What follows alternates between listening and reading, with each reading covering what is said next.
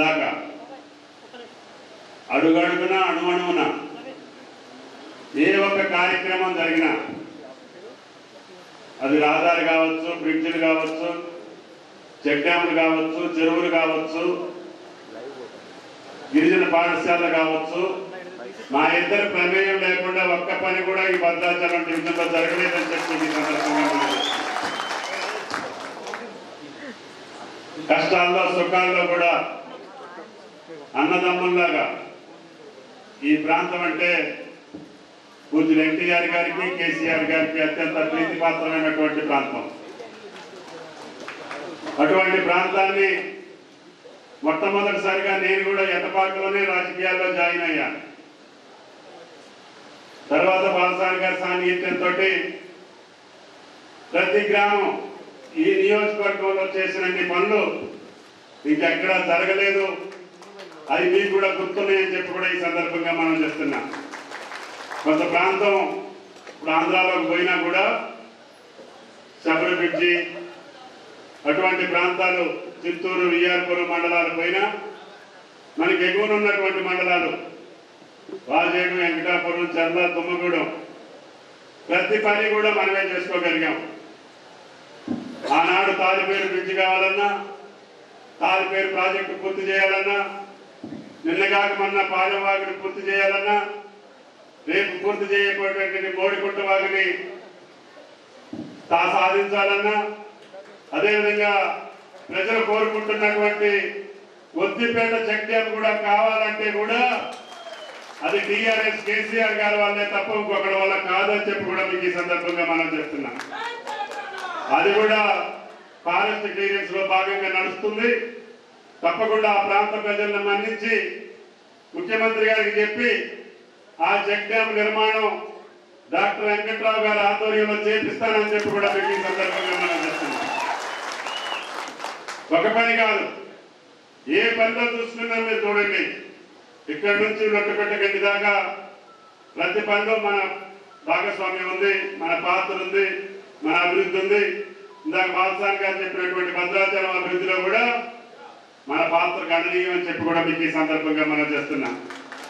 ఆనాడు 50 అడుగులు రాకముందే భద్రాచలం ఖాళీ చేసి అల్లాల్సిన పరిస్థితి ఉండేది.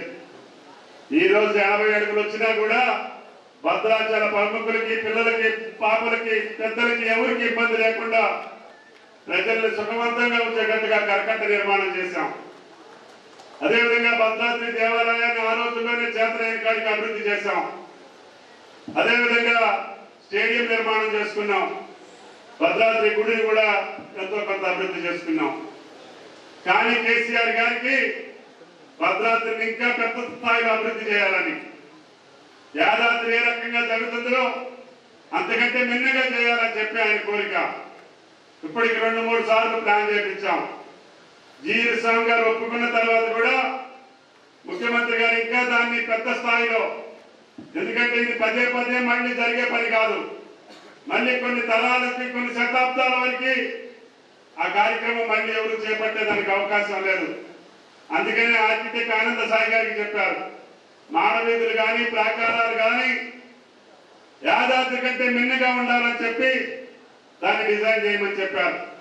అది పూర్తి వస్తుంది. గతంలో మీరు చూసిన దానికంటే ఇంకా పెద్దగా దాన్ని తయారు చేయాలనేది ముఖ్యమంత్రి గారి కోరిక.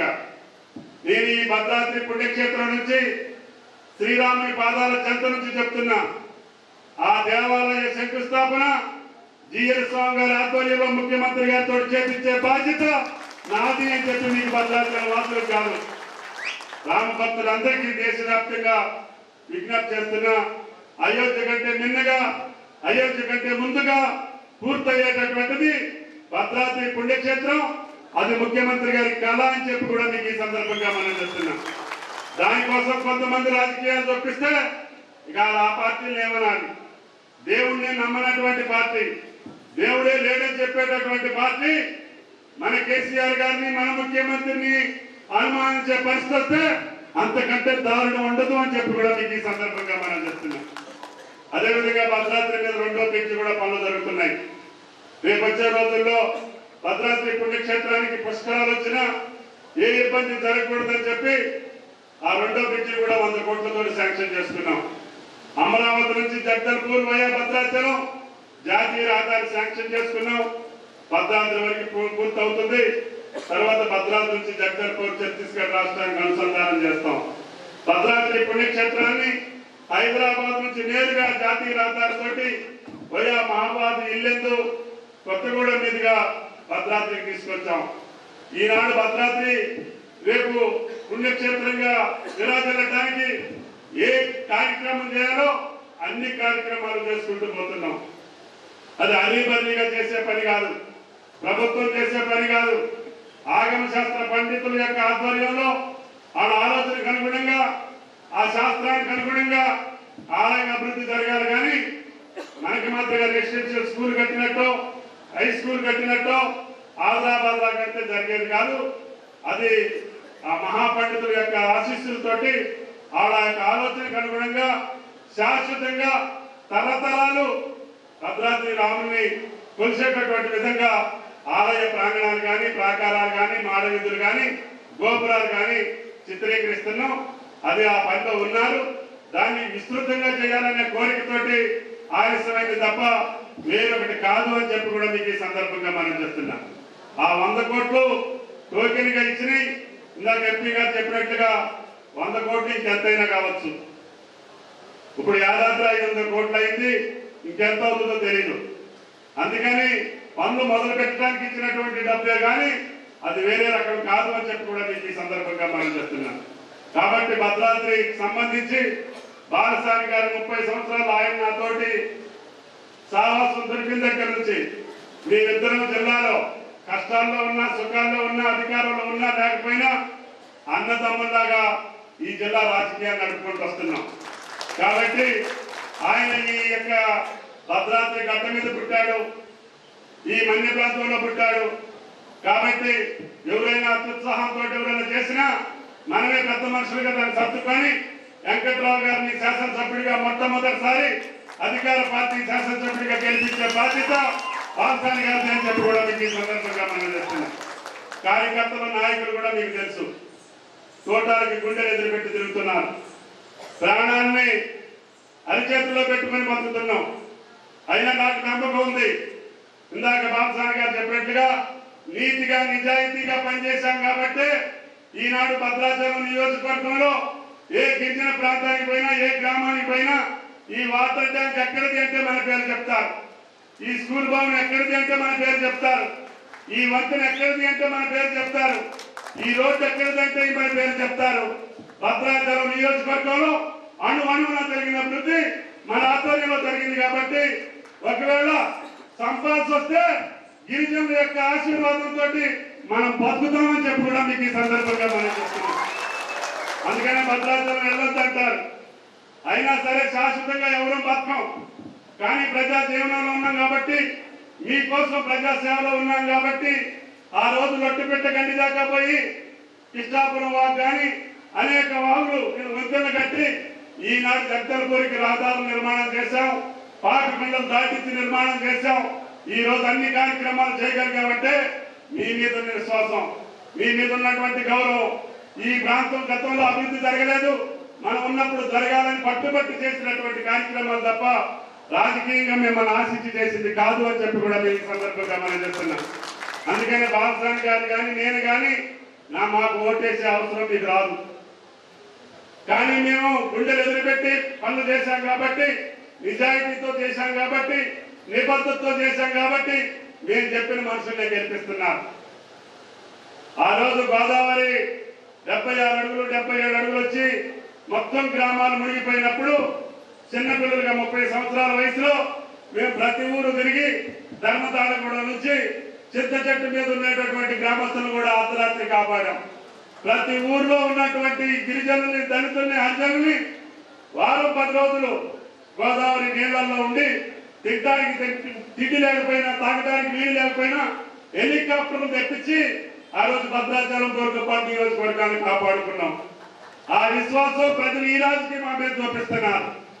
86లో జరిగినటువంటి వరదల సందర్భంగా జరిగిన సేవల్ని ఈ రోజు ఏడు గ్రామం పైన మీ దైవాన్ని మేము బతికామని చెప్పగలుగుతున్నారు. అందుకని భవిష్యత్తులో భద్రాద్రికి ఏది అవసరం వచ్చినా మీ మనుషులుగా మేము పనిచేస్తామని చెప్పి మీకు ఈ సందర్భంగా మనం చెప్తున్నాం. అదేవిధంగా ఎవరిని కూడా ఆవేదన చెందాల్సిన అవసరం లేదు. దీంట్లో ఇంకొక రకమైనటువంటి అవకాశాలే లేవు.